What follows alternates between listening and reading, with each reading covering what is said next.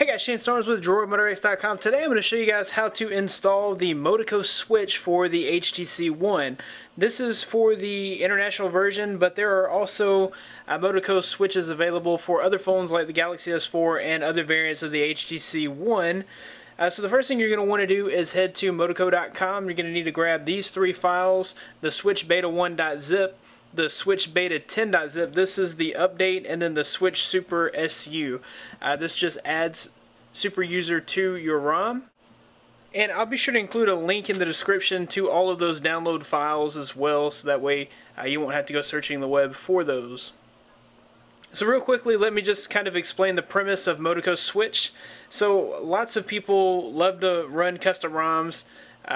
I am a huge fan of custom ROMs, mostly because I like to have a choice as to what kind of experience I want to run on my phone. So whenever you get the HTC One, you're going to get Sense 5 out of the box, and that's pretty much what you're limited to. Of course, you can install applications like custom launchers and themes for those launchers to give you a unique look and feel to your device, but you're never going to get the true AOSP feel on an HTC Sense 5 ROM. MoDaCo Switch really solves all of that. Basically what you can do is you can run both Sense 5 and stock Android 4.3 on your HTC One, and you can switch back and forth between those two ROMs. I always kind of thought that the OEMs really should give you an option to run either their version of Android with their custom skin, or they should give you the ability to run a Nexus style AOSP experience ROM on your phone. That's kind of what this gives, is the best of both worlds. So we'll go ahead and get started with the install. Make sure that you have those three files that we discussed downloaded to your phone. Then you're going to want to boot into recovery. So we'll just go ahead and restart our device into recovery.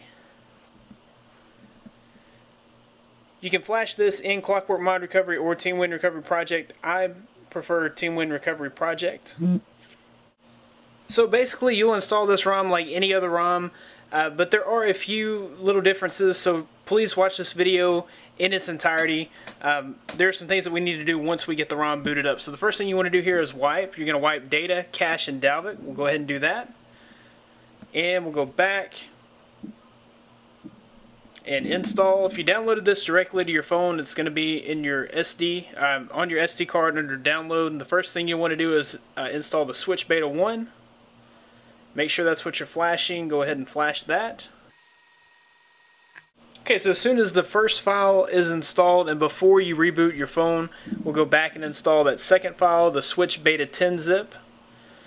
Be sure that's what you're flashing and swipe to flash. Seems like each file is taking about 5 minutes to install. Okay, after the second file is finished, we'll go ahead and flash the switch super user. Swipe to flash, and when that's all finished, go ahead and reboot the system. Now the developer did specify that this ROM is not DODexed, and because it's not DODexed, it will take quite a while to boot up on first boot, so be very patient with it. Even if it appears to be boot looping, kind of be patient with it. Give it, up to 10 or 15 minutes to boot, and then you should be good to go. Of course, continue to watch this video because there are a few things that we need to do once the ROM is fully booted.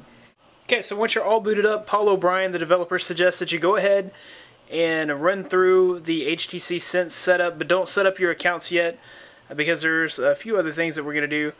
So we'll go ahead and run through the Sense setup. Okay, so once you're finished here, you'll go into Settings. Okay, so we'll go into our Settings application. We'll go into our Power menu and turn off the fast boot. So just be sure that you do uncheck fast boot. If you don't uncheck fast boot, then MoDaCo switch will not work. Okay, so the next thing you'll do is run switch from the app drawer. It says, do you want to switch to the Google Play Edition ROM? We'll go ahead and select yes, and this should boot us into the Google Play ROM. And now we're booting into the Google Play ROM. Now Paul O'Brien does suggest going ahead and signing into all your accounts through the Google account setup on the initial boot of the Google Play Edition ROM. From there you should be good to go.